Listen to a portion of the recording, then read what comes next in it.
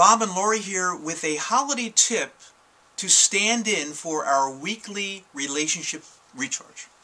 We thought we would talk about how to keep your relationship going during the holidays. And Bob and I call these Holi-Dates. Cute, right, Bob? Relationships going in what way, Lori?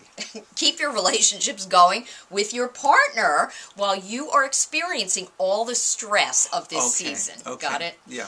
All right. Holi-Dates, Bob. Remember, dates. Like, you take me on a date? Yes, you know? that's cute. Yeah, I like that. okay. Okay, it's I came up with that. Yes, it's good. Okay.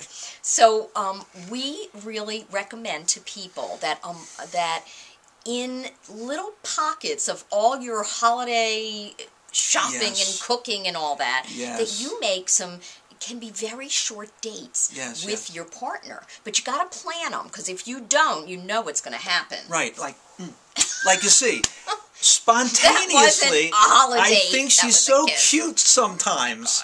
So it wasn't a date, it was a moment.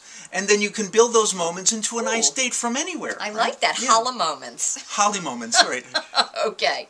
So anyway, that is our tip today for this week, is among all the things you have to do, plan in a few holidays. It could be having a cup of hot chocolate.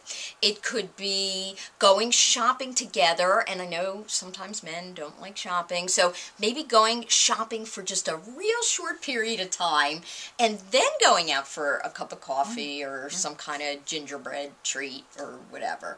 But make sure you include some connecting time. All right, folks? Yeah. What are we going to do after this video? I don't know. You're going to plan our holiday. I'm getting very nervous, but I can do it. Okay.